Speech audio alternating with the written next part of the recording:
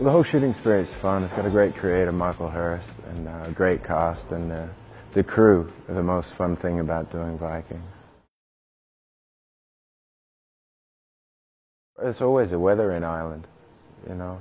You're out there, it's always raining, it's always freezing. Not that that's, I don't know, it's just uncomfortable, I guess. I think Linus Roach is extremely talented, and I had the pleasure of doing 2 full episodes with him.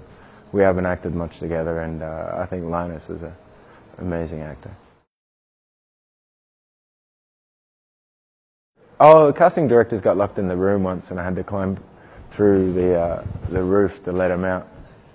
And I put they had ladders and that, so I climbed through and put the other ladder down, and I had to climb out. Auditions are always very awkward. I actually send myself in on tape, record my auditions, because I'm just too nervous. I can't get up in front of people. Yeah. So, every audition is extremely nerve-wracking for me, and it ends up being funny, not in a good way. I think I was very lucky with my character. We got to age like 40 years, and he went through a lot of adventures, a lot of heartbreak, a lot of successes, and but for an actor, it was great to be able to age over a 40-year span or something.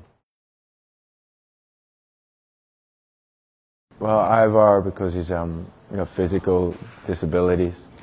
I actually wanted to play Floki originally, but Gustav was already cast, and he did it way better than I could ever do it.